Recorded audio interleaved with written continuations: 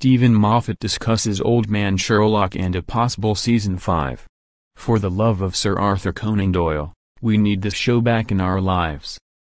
Everyone's favorite high-functioning sociopath has been gone for far too long.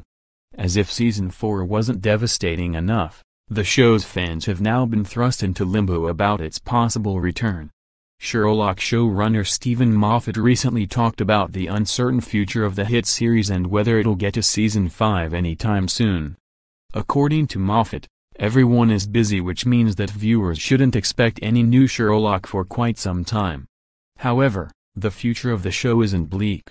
What it really requires from the audience is some patience.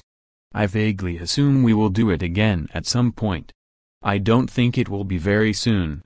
It's due a longer gap, Moffat revealed. It is still enormously successful, so there will always be a demand for it, I hope. And there is no upper limit on how long we can do it. Holmes and Watson can be 60 or 70. Yup, that means we could get Old Man Sherlock and Old Man John down the line.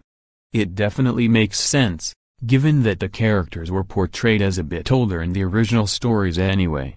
Unfortunately, that means we have to wait for the stars of the show, Benedict Cumberbatch, aka the hottest combination of an alien and a glass of milk, and Martin Freeman, aka the only man to ever make a hobbit look sexy, to get much older. Since Cumberbatch is only 41 and Freeman is 46, this is going to be an achingly slow waiting period. Guess all of us Holmesians will just have to pick up a new hobby to keep our waterworks in check. Moffat has been preoccupied with finishing up his legendary stint as the head writer of Doctor Who.